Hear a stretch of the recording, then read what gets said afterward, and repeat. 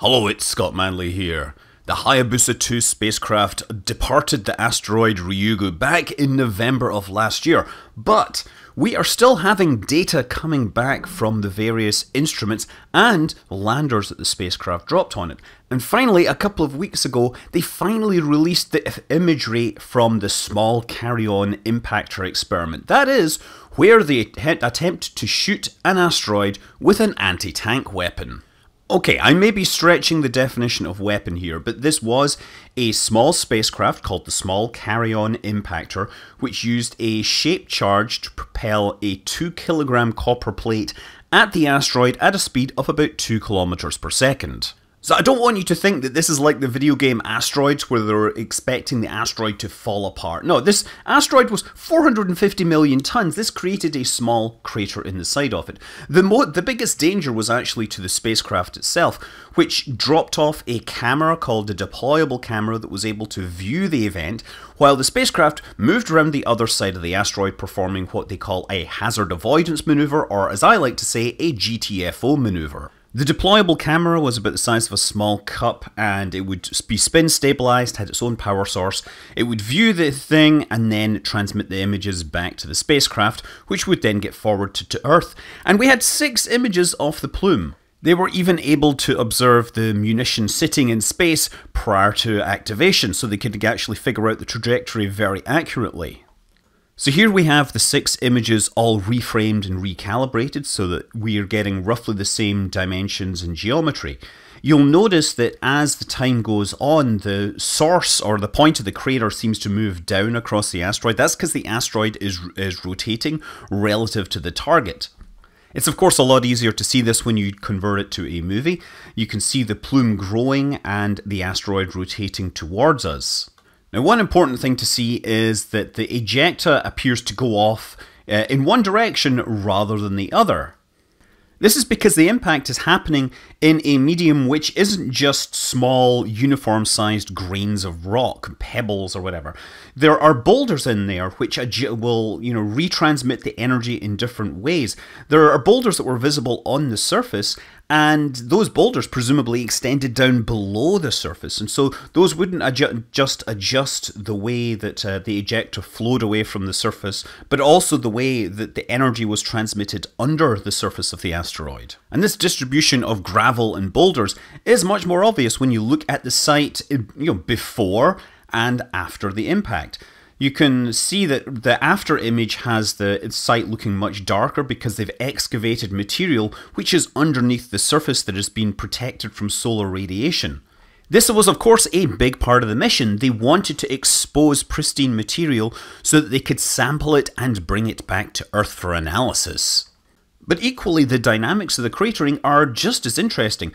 When we look at surfaces in the solar system, one of the ways we estimate the ages is by looking at the distribution of craters. Now, asteroids are completely different cratering surfaces than, say, the Moon. If we go back to the sequence showing the conical ejecta plume, then you'll notice that it goes all the way down to the crater, and it stays attached to the crater all the way through the system. And this is important because if it became detached, that would indicate that the strength of the rocks, the strength of material, was finally holding the ejecta back, rather than gravity holding the ejecta back. So what this tells us is that the asteroid is very, very weak. So this gravel and the regolith isn't held together in any way. It's not being glued together by organic compounds or solar radiation or anything. It's just sitting there, and when it was hit, it just flew off. It's also possible to analyze the non-uniformity of ejecta and see rays that are formed. These rays are formed because of blocks of more solid material getting in the way. So by analyzing the plume and then looking at the crater before and afterwards, they were able to identify specific boulders that were just stopping the debris heading in that direction. So you could figure out how massive those boulders were, how much they were kicked around by the energy of the event. You can also look at the detailed topography of the crater. This is of course created from images, stereoscopic images, and you see the differences in the height. The crater only goes down a couple of meters, and it's about 7 meters in radius. So a couple of kilograms of copper managed to blow several tons of regolith off, and much of it would have ended up in deep space.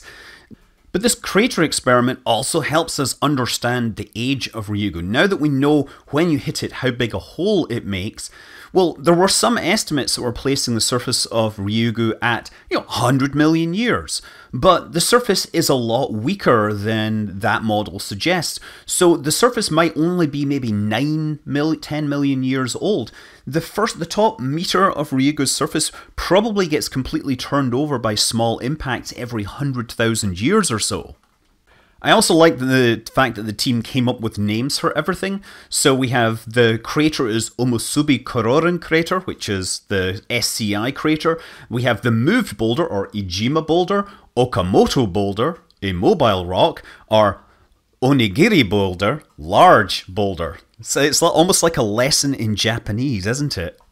And after they took a sample of the site in July, they called the second touchdown point Ushiri no Kuzuchi, right? Which has an interest, a magic hammer that can produce great riches. I like that.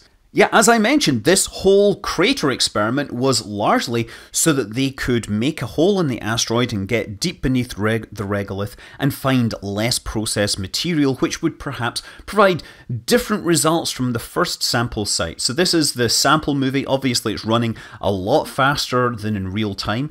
As the horn gets down and touches the surface, it fires a small tantalum bullet into the surface, and that of course kicks up a bunch of debris which makes its way inside the collection horn, and the spacecraft performs its maneuver to get the heck out of there. There's also still images coming back from the very surface of Ryugu. If you remember, Hayabusa carried with it several other spacecraft that it dropped on the surface. One of those was Mascot. It was a German-built spacecraft. You could think of it as a rover, but it's more like a hopper. This is the trajectory it followed here, very carefully laid out. It fell down and it hit this rock at CP1, bounced and landed at SP1, and then sort of used its onboard reaction wheel kicker type thing to take a few steps across the surface of Ryugu. And while it didn't have amazing cameras, it was on the surface, so it was able to get images at millimeter scale resolution in some cases. They were also able to spend time in certain locations and use their filter wheels. So we have a lot of images coming back. This is a sequence of various images showing it sort of tumbling towards the surface and different views of what it looks like. Again, you can see that there are things that look like boulders, a lot of stuff that looks like gravel. It looks now that those boulders are actually very porous, that they have a lot of void space in them, and that means that their thermal inertia is not the same as regular rocks. If you remember my interview with Dante Larrera, this was a big surprise. They thought they were going to a sandy beach of an asteroid, when in fact the rocks just happen to have thermal properties similar to a sandy beach. From the surface, when they were able to sit still, they could flip the filter wheel around and get color images off the surface.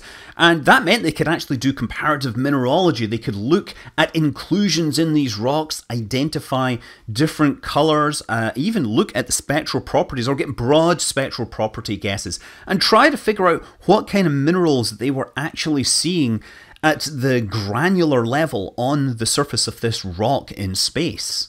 And Mascot wasn't the only spacecraft sent to the surface. There was also Minerva, or Rover 1A and 1B. Those had actually been sent earlier, and as Ryugu moved closer to the sun, apparently they woke up from hibernation. There might be some new operational data coming from those. But also, after the crater event, they had another Minerva that they were going to land on the surface. I haven't actually seen any updates on this, but I'd be really curious to see if we got more photographs or images from these. There was a third Minerva. It was going to be larger and heavier. Unfortunately, it sounds like it failed. It had a hardware failure even before they planned to deploy it. So the original deployment plan would have put it on the surface. Instead, well, they had to get rid of it because they didn't want to carry the extra mass with them. After all, delta V is critical. So they released it and then spent time observing it because they wanted to do gravitational measurements, I guess. But that does mean we get this kind of cool image of it floating in space. The other thing we got to see, which I thought was cool, was the targeting markers they used. They would drop these things, attempting to put them close to the target, and then the navigation system would use them. So this is just like a stack of images showing the navigation marker as it moves off towards the asteroid. The spacecraft actually included a camera flash so it could take images like this, which is not something you usually see on a spacecraft, given that they're usually millions of miles away from the things they're photographing. Anyway, Hayabusa's on its way home. We're expecting to have it land at the end of the year, and of course, we'll continue to get new scientific output from it over that time. I'm Scott Manley. Fly safe.